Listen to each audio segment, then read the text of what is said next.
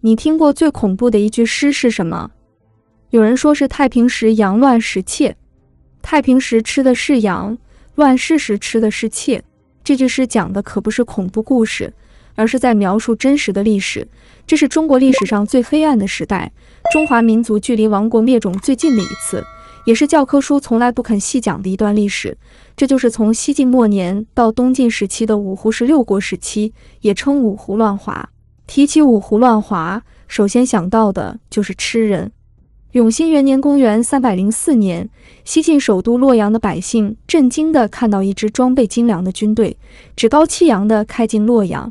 没等他们反应过来，这支军队就瞬间变成强盗和土匪，开始劫掠路上每一个行人，甚至强闯到人家里，奸污他们留在家中的妻子和女儿。稍有反抗的，一律屠杀。一时洛阳城里哭声震天，惨叫连连。遭难的不止百姓，这伙兵匪还闯入皇宫，掳掠宫女，晚上把他们当泄欲工具，白天就杀了烹煮吃掉。残暴的狂欢进行了整整3天3夜，千年繁华洛京城瞬间成了人间炼狱。这支军队的领头人叫张方，他是河间王司马懿的手下。这一年是西晋八王之乱进行到最乱的时候，河间王司马懿与成都王司马颖合兵一处，进攻掌权的长沙王司马懿，并成功干掉了司马懿，把军队开进自己国家的首都洛阳。张方放任自己的军队在城里烧杀淫掠，如此丧尽天良，难道就没人管吗？还得是司马懿，他临死前曾调一支军队攻打司马懿的关中大本营，如果不是司马懿自己死这么快，司马懿根本等不及打下洛阳，就得回师救援关中。如今司马懿虽然死了，但行军的队伍还没收到消息，依旧按原方案在攻打关中。收到老家被人进攻的消息，司马懿立即命令张方回撤长安。张方来都来了，走时也不能空着手，掳掠工人婢女上万人。后来由于军中粮食不够，这些人就被充作军粮，一路边走边吃，吃到了长安。这样惨绝人寰的大规模吃人事件绝不是孤立，事实上这也只是《晋书》和《资治通鉴》禁忌中记载的第一例吃人案件，往后的还有更多。公元311年，永嘉5年，匈奴人围困洛阳，东海王司马越把洛阳城中所有重要的皇室宗亲、朝廷重臣全部打包带走，留下手无寸铁的汉族百姓直面匈奴人的兵锋。当时由于连日的围困，再加上战乱带来的物资匮乏，洛阳城里发生了严重的饥荒，急眼的人们只能吃饿死的尸体，或者干脆把其他人杀来吃掉。几天之后，匈奴人攻破洛阳，1天之内就屠杀晋朝士兵和百姓3万人，史称永嘉之乱。战争往往伴随着饥荒，当时假如你侥幸逃离了匈奴人的屠刀，可能也逃不过被饿死的命运。假如有幸不被饿死，还可能被其他挨饿的人抓去吃掉。《晋书·李举传》就记载了这样一件事：匈奴人攻入洛阳时，太尉荀藩、卫将军华会和他们的部下及时逃离了洛阳，逃往成皋。但是荀藩和华会两人很不幸，逃离了匈奴人，又碰上贼人头子侯都，可谓是财里虎穴又入狼窝，被侯都俘虏了。他们没想到，侯都抓他们不是为了抢钱，而是看上他们身上的肉，当天就杀了几个人烹煮吃肉，剩下的继续绑着当储备粮。好在晋朝将领李举及时带兵赶到，营救了马上要被吃掉的荀藩和华会，只可惜两人的部下已经被吃得不剩多少了。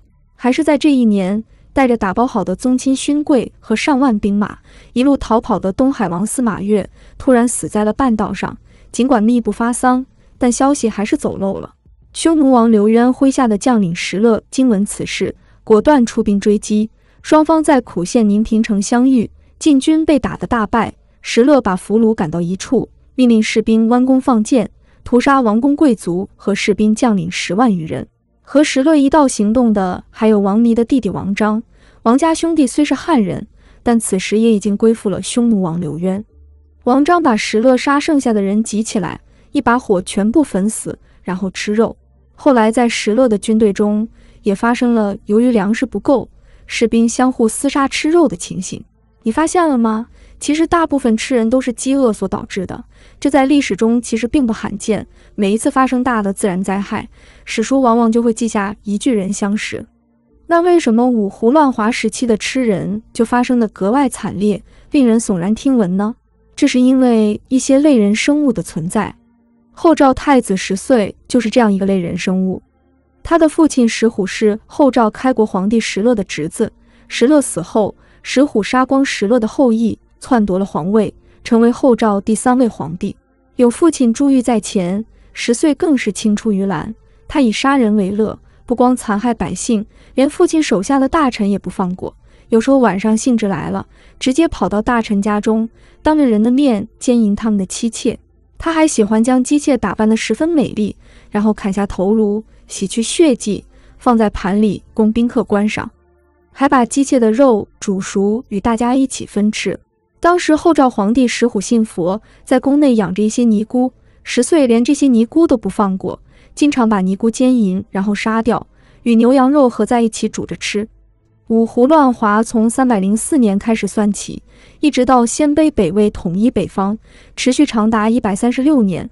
在这段时间里，北方汉族数量从顶峰的1200万人下降到不到400万人，人口锐减了2/3。而与之对应的，北方的胡人数量却增加到600多万人。为什么这一时期会出现这么惨烈的吃人事件？是什么导致了五胡乱华长达136年的大乱世呢？其实，五胡长期以来都是汉人的附庸。从东汉以来，汉王朝就有意以圈养的形式收服匈奴人，让他们为自己戍守边境，甚至耕田劳作。从东汉到三国再到魏晋，这种主仆式的附庸关系从来没有变过。再加上汉族人口众多，胡人再厉害也掀不起乱子。变化发生在公元290年，西晋晋武帝司马炎去世，留下一个说出何不食肉糜笑话的傻儿子司马衷和一个有野心的媳妇皇后贾南风。司马炎去世前，分封了一大批宗室王，以为可以借此拱卫皇权，保护自家傻儿子，不想却埋下了一个个地雷。贾南风为了夺权，决定与外部的宗室王联合起来发动政变。这一下就打开了潘多拉魔盒，这些要地盘有地盘，要兵权有兵权的王爷没尝过中央首都的权力还好，一旦开了荤，野心只会无休止的泛滥。从此，晋朝宗室这些司马们开始了无止境的内斗和厮杀。今天上台的司马，明天就被另一个司马干掉了，如此循环往复，史称八王之乱。这时候你可能会问，胡人呢？你以为司马王爷们的军队里只有汉人吗？为了增强实力，他们拉了不少胡人外援，却不想都成了引狼入室。等到八王之乱进行到尾声，西晋王朝也变得虚弱不堪。这个时候，那些跟着司马王们打生打死的胡人部落回过神来一看，发现自己成最厉害的老大了。当你压不住狗的时候，狗就会反过来咬你。刚从八王之乱中缓了口气的中原百姓没想到，本以为内乱已经结束，却没想到八王之乱只是开启100年大乱世的序幕。公元304年，氐族领袖李雄在成都自立为王，史称成汉。几乎同一时期，汉朝公主后裔匈奴首领刘渊也建立了匈奴汉政权，拉开了五胡乱华的序幕。随着西晋灭亡，晋人南渡过江，在长江以北建立了东晋。长江以北的华夏大地上就彻底成了鲜卑族、匈奴、羯族、羌族、氐氏这些少数民族的地盘。胡人本就保留一些落后野蛮的习俗，把劫掠和屠杀当作日常。直到公元350年，一个人横空出世，才阻止了这场主要针对汉人百姓长达半个世纪的蹂躏。他是石勒的养子，名叫冉闵，只不过一开始还叫做石闵。冉闵幼年就被养在石勒身边，随后成长为一员大将，颇受器重。只不过后来与石虎出现嫌隙，最终他在石虎死后杀了后赵皇帝石建，于公元350年称帝自立，国号大魏，史称冉魏。冉闵称帝后，随即颁布杀胡令，号召所有汉人拿起武器，杀尽天下胡人。他还说了一句振聋发聩的宣言：尔曹夷狄禽兽之类犹称帝，况我中土英雄。这句话如石破天惊，饱受欺凌的汉人百姓终于站了起来。根据统计，死于冉闵杀胡令的胡人达20万之多。从此，汉人再也没受到大规模的屠杀。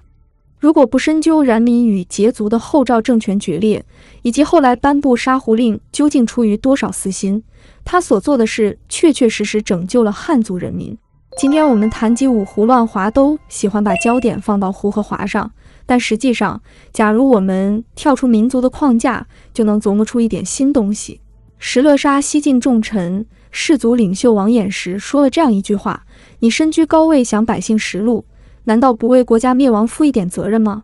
就是由你们这帮只会轻谈玄学的人把持朝政，大晋才会变成这样子。